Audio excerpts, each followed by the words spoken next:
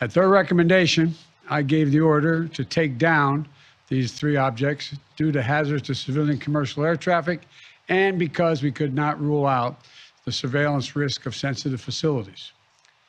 We acted in consultation with the Canadian government. I spoke personally with Prime Minister Trudeau from Canada on Saturday. And just as critically, we acted out of an abundance of caution and an opportunity that allowed us to take down these objects safely. Our military and the Canadian military are seeking to recover the debris so we can learn more about these 3 objects. Our intelligence community is still assessing all 3 incidences. They're reporting to me daily and will continue their urgent efforts to do so, and I will communicate that to the Congress. We don't yet know exactly what these 3 objects were, but nothing right now suggests they were related to China's spy balloon program or that they were surveillance vehicles from any other country. The intelligence community's current assessment is that these 3 objects were most likely balloons tied to private companies, recreation or research institutions studying weather or conducting other scientific research. When I came into office, I instructed our intelligence community to take a broad look at the phenomenon of unidentified aerial objects. We know that a range of entities, including countries, companies, and research organizations, operate objects at altitudes for purposes that are not nefarious, including legitimate scientific research. I want to be clear. We don't have any evidence that there has been a sudden increase in the number of objects in the sky. We're now just seeing more of them, partially because the steps we've taken to increase our radars, to narrow our radars. And we have to keep adapting our approach to dealing with these challenges. That's why I've directed my team to come back to me with sharper rules for how we will deal with these unidentified objects moving forward, distinguishing between those that are likely to pose safety and security risks that necessitate action and those that do not. But make no mistake, if any object presents a threat to the safety and security of the American people, I will take it down. I'll be sharing with Congress these classified policy parameters when they're completed, and they'll remain classified so we don't give our roadmap to our enemies to try to evade our defenses. Going forward, these parameters will guide what actions we'll take while responding to unmanned and unidentified aerial objects.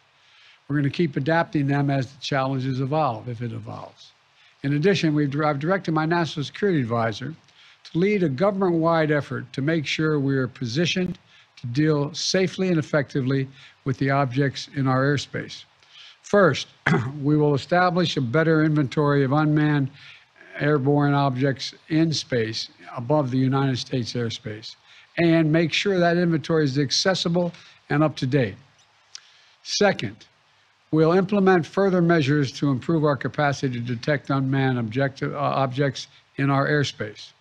Third, we'll update the rules and regulations for launching and maintaining unmanned objects in the skies above the United States of America. And fourth, my Secretary of State will lead an effort to help establish common global norms in this largely unregulated space. These steps will lead to safer and more secure skies for our air travelers, our military, our scientists, and for people on the ground as well. That's my job as your President, Commander-in-Chief. As the events of the previous days have shown, we'll always act to protect the interest of the American people and the security of the American people. Since I came to office, we've developed the ability to identify, track, and study high-altitude surveillance balloons connected with the Chinese military. When one of these high-altitude surveillance balloons entered our airspace over the continental United States earlier in the month, I gave the order to shoot it down as soon as it would be safe to do so. The military advised against shooting it down over land because of the sheer size of it. It was the size of multiple school buses and it posed a risk to people on the ground if it was shot down where people lived. Instead, we tracked it closely, we analyzed its capabilities, and we learned more about how it operates. And because we knew its path, we were able to protect sensitive sites against collection. We waited until it was safely over water, which would not only protect civilians, but also enable us to recover substantial components for further analytics. And then we shot it down, sending a clear message. clear message. The violation of our sovereignty is unacceptable. We'll act to protect our country, and we did. Now, this past Friday, we put restrictions on 6 firms that directly support the People's Republic Liberation Army, the People's Liberation Army aerospace program. That includes airships and balloons, denying them access to U.S. technology. We briefed our diplomatic partners and our allies around the world, and we know about China's program and where their balloons have flown. Some of them have also raised their concerns directly with China. Our exports have lifted components of the Chinese balloon's payload off the ocean floor. We're analyzing them as I speak, and what we learn will strengthen our capabilities. Now, we'll also continue to engage with China, as we have throughout the past 2 weeks. As I've said since the beginning of my administration, we seek competition, not conflict with China.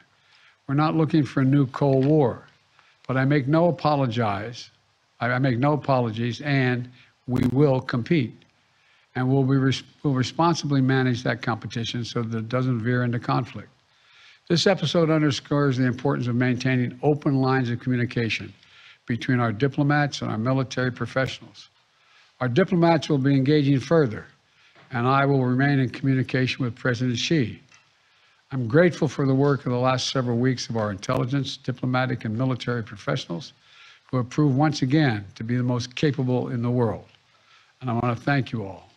Now look, the other thing I want to point out is that we are going to keep our allies and the Congress contemporaneously informed of all we know and all we learn. And I expect to be speaking with President Xi, and I hope we are going to get to the bottom of this. But I make no apologies for taking down that balloon. Thank you very much. Thanks for watching, and if you haven't already, please consider subscribing to our channel.